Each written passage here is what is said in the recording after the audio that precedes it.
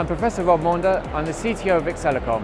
Accelercomm is an IP company. We work on hardware acceleration IP for signal processing in mobile communications with particular focus on channel coding.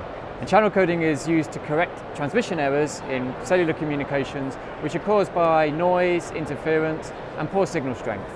We've just seen a very dramatic change in the direction of channel coding in mobile communication standards. So 3G and 4G use convolutional and turbo codes for the control and data channels, but 5G is going with polar codes and LDPC codes for these. And all of the previous thinking that people have had about these well-established topics now goes out the window and it's starting from scratch.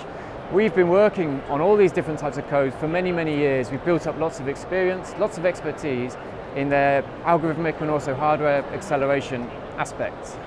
We're developing IP for hardware acceleration channel coding that has really high performance. And this is really necessary to get the best out of the whole system of mobile communications. If the channel coding's not working very well, then you get poor capacity, poor data rates, poor coverage, and poor quality of service. So it's a really important topic.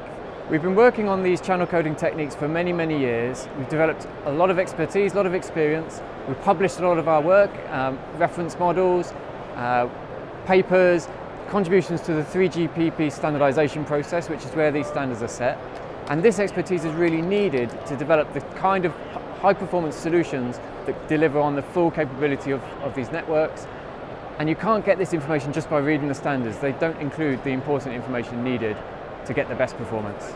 Successive iterations of the standards have become more and more complicated, and the polar and LDPC codes which we've got this time, compared with the convolutional and turbo codes of 3G and 4G, are much more sophisticated. And it's taken us many, many years to develop the experience, the expertise that we now have in these areas, and other companies, unless they've been working on them as long as we have, they won't be able to get this information and expertise so quickly.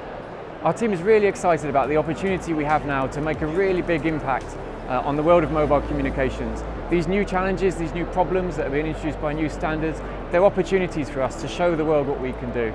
And we're really looking forward to helping our clients and our customers to benefit from this potential.